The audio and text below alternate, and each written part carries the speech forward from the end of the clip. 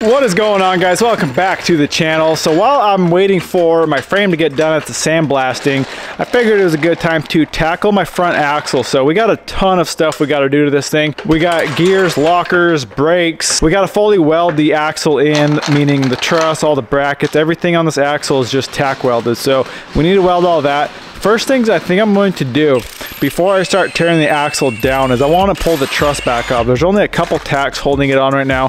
I want to pull it off. I want to give the inside of this truss a paint job just because it is going to be subject to obviously rust. The whole thing is bare metal. I definitely want to get some paint on the inside. So I'm going to use Steel It. Steel It I've been using for a while now and I have been loving it. It's awesome. It works great for like a weld through paint. You can weld right on top of it and actually welds really nice compared to any other weld through primers I've tried. So we got to do that. We got to grind the whole housing down where we need to weld because there's still a lot of paint on it. And then we want to get the truss back on after we paint the inside of it. And we got to fully weld in the entire truss, all the brackets. I think I'm going to wait to do some of the welding around the center section just because that is a cast material. It's actually called nodular iron, which you really need to heat that up to about 400 degrees before you can really weld into it. So I think I'm going to wait till I have the housing bare. There's no seals, no gears, no oil, no nothing in the housing before I actually take a flamethrower to this thing and warm it up. So that is the game plan. First things first, like I said, get this truss off here, get it painted on the inside, and then get the back on, get some of the welding done, and then we can move on to tearing this axle completely down. We got to pull hubs off, axles out, gear set out. Like I said, we got gears, a locker. We got a ton of stuff going into this thing. So we got a ton of work ahead of us.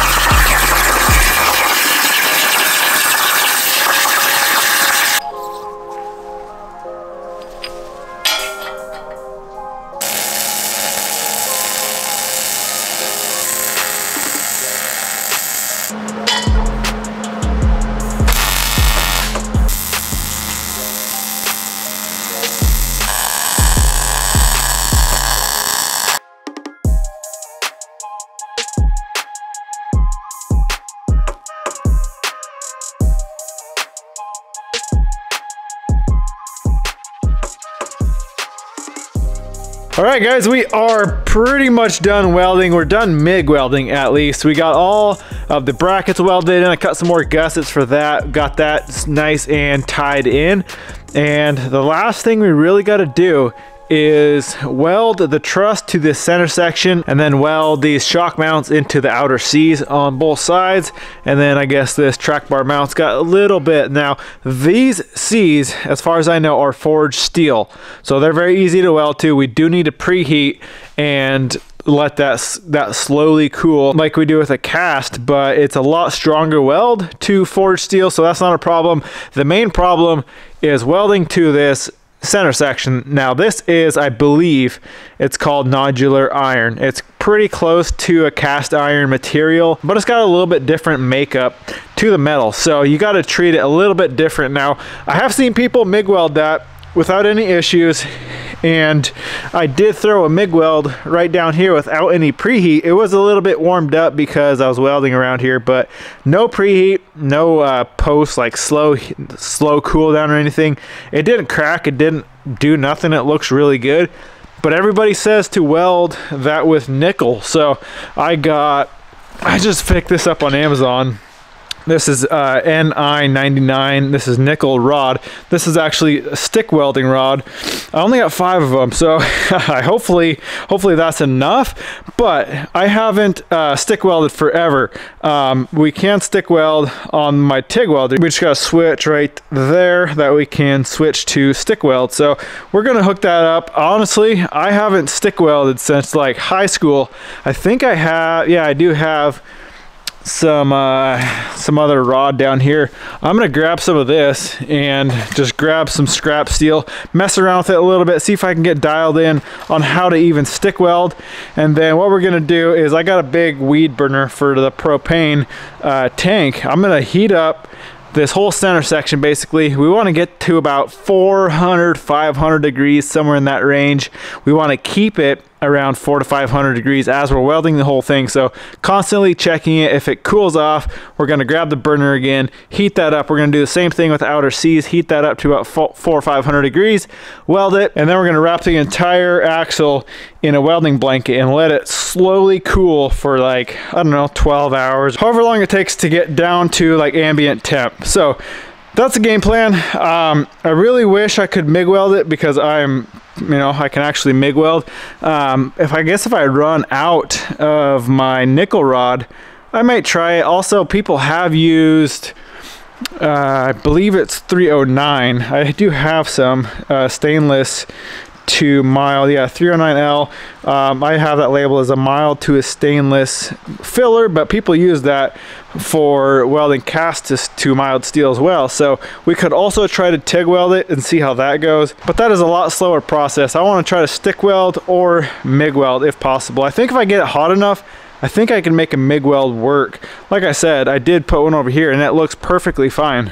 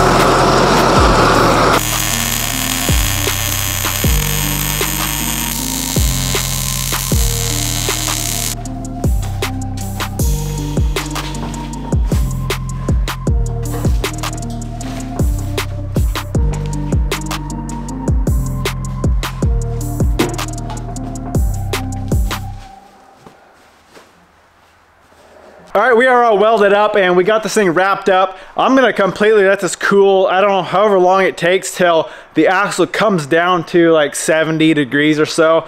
And then we'll unwrap it, we'll check it out. Hopefully none of these welds will crack. This is where, if they're gonna crack, they're gonna crack on cool down, because as that center section shrinks and the truss shrinks when it cools off, they shrink at different rates and that can cause cracking. Now what I did do is I did like a smaller bead. This is like, I don't know what size this is, but it's really small. It doesn't go very far at all. So what I ended up doing, and it welded like absolute trash. It like didn't even look like a weld. It looked like popcorn BS, I don't know. Either way, I couldn't get that to lay even close to a bead. So what I did is I kind of ran that first, and then I cleaned it up, wire brushed it, chipped all the slag off, and then I went over the top of that with the MIG welder. And I have seen a few people recommend doing that, just kind of butter in with the nickel into the actual center section and then go over the top of that with something else while it's still hot. So hopefully nothing will crack. Nothing is cracked yet.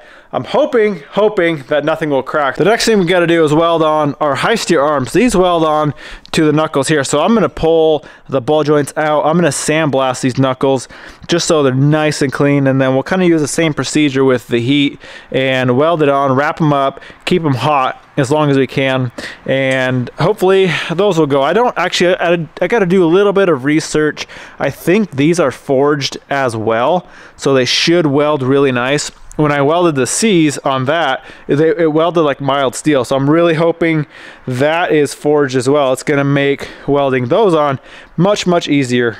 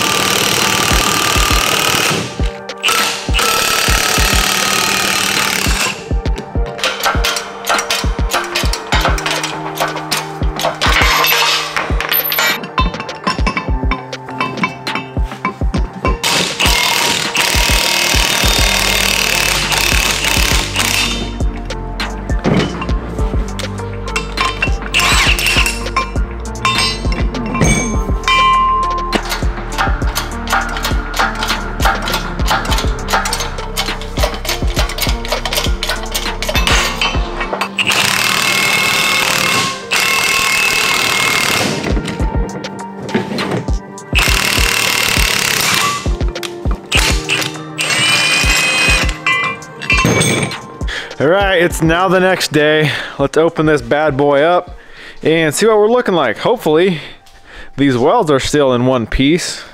Let's check this side first. This side was just the knuckle here, or the NC, which I figured is gonna look perfectly fine. Look at that weld. Yeah, that looks great. But what I'm really worried about is along the truss up here. Look at that. Actually, I don't see any cracking going on.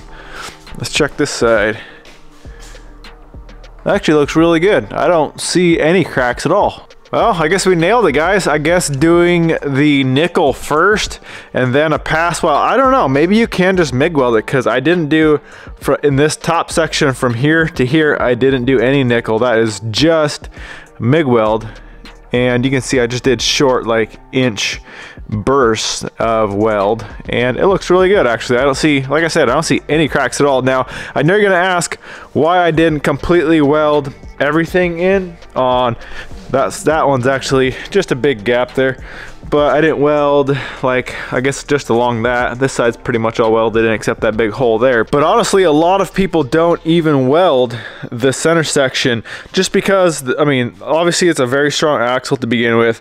Two, with having the truss going over and tying the two tubes together strengthens everything. A lot of people don't even recommend welding into that center section, but I figure it's worth the extra strength there.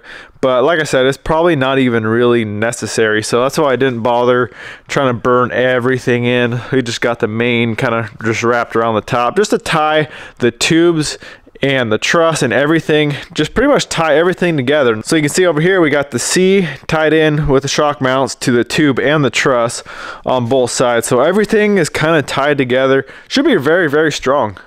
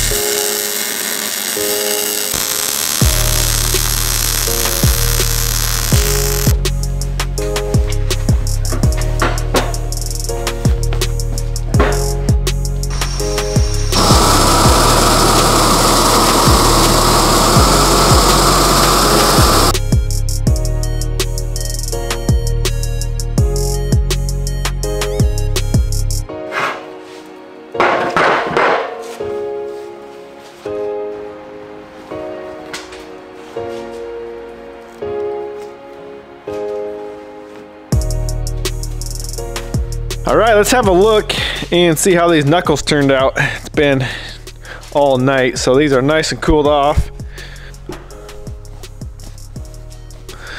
All right, let's see. Looks like our welds are still there. They're not cracked at all. Let's flip it over. Oh yeah, look at that. Looks good. Looks just like when we left it. Perfect.